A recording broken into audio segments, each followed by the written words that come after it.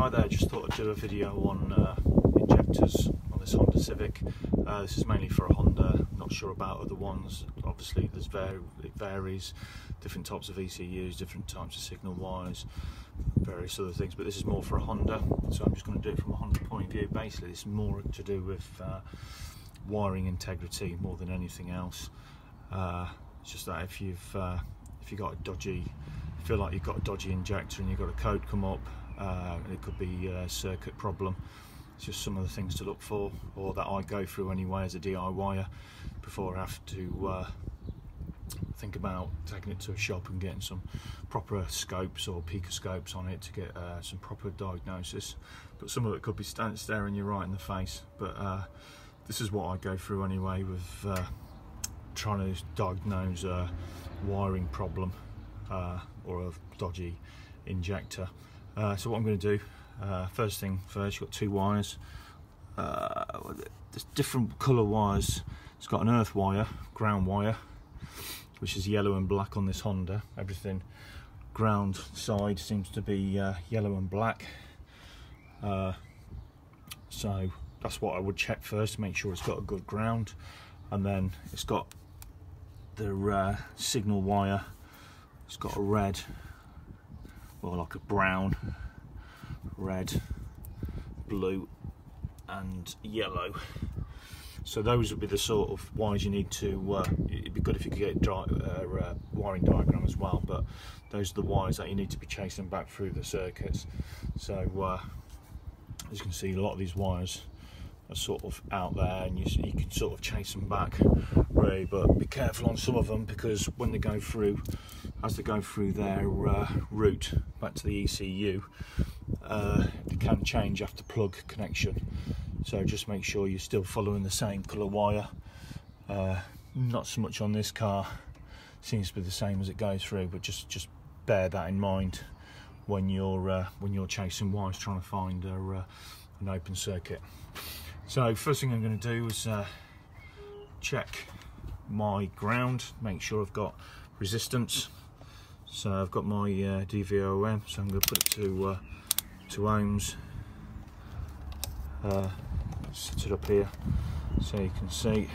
So what I'm going to do, I'm going to take it from the ground, from the battery. Try and keep it out of the sun. Got some sunshine here, believe it or not. Set it down where you can see it.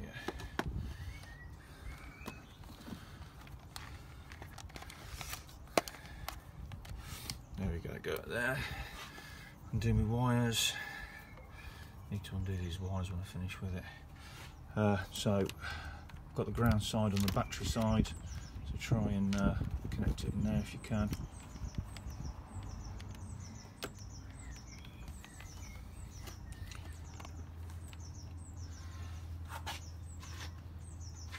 So what you're going to do, so I've got it connected to ground, so I'm just going to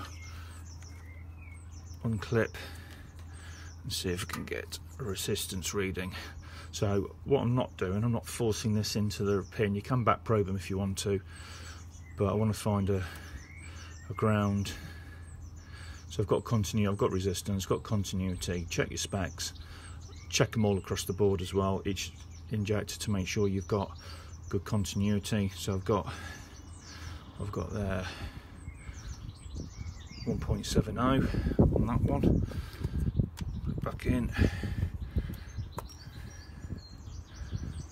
Same again.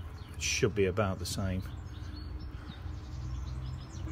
1.70. So that should be the same all the way across. So know that my ground is working. This is a good car. It's a good known car.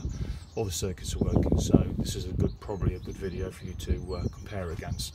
So I've got that. So what I want to do now is making sure that the wire, so it should be hot all the time. So if I do it from battery positive, I should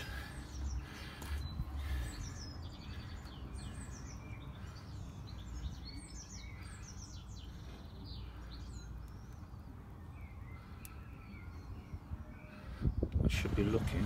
Yeah, so on this as well, there's that if you set your DVOM to volts, and you put your ground wire onto positive, and then check, you should have 12.5 battery voltage coming through to. It should be on all the time. So if you go to, like I say, don't put the needle straight in, just touch it. Should be battery positive there. Battery voltage, which you've got. So that tells me that I'm getting a good supply, that the wiring circuit's okay, but it doesn't tell me that I'm getting a good ECU pulse. So the pulse should be coming in with the car running. The pulse should be on and off quick. So there's a couple of ways of testing that. One would be with a test light, which is difficult at this point of view. So what you would do with that is put your test light to battery positive and put the test light onto the signal wire, and you might get a flash. But one of the things I've got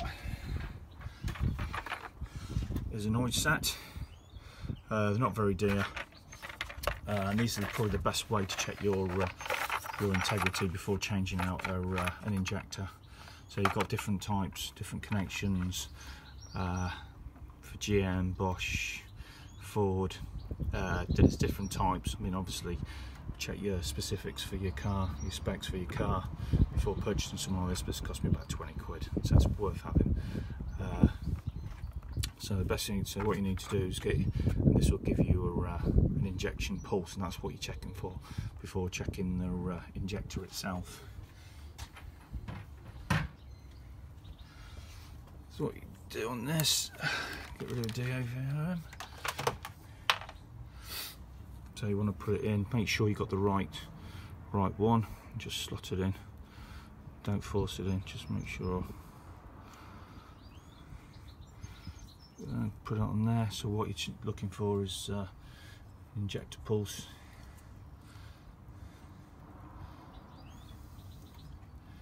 Just put it on there, I'm going to start the car.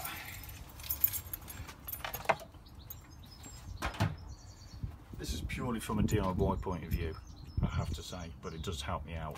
So just going to put this on.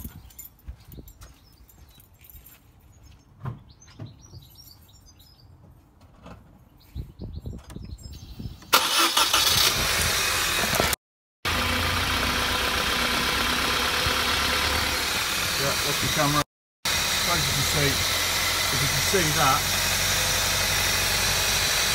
there you go, it's flashing there. If you can see that, it shows that my injector's working fine, and that's what you want to be looking for. So the integrity of this car is okay, no worries, no need to go chasing wires. It's going to be injected, so that's going to be the problem. So there are other ways of checking as well. Check your integrity between wire integrity between the two pins on the injector. You can listen to it through a screwdriver as well. And there's other ways of finding out, but just check your wiring. It's hard to see on this one. There you can see it flashing there. That's what we need to be looking for. And that's it. Hopefully this helps you find a problem in your wiring. Hope it's helped you. Put me up, subscribe, and give me a thumbs up. If not, tell me why. Thank you. Hopefully this helps you.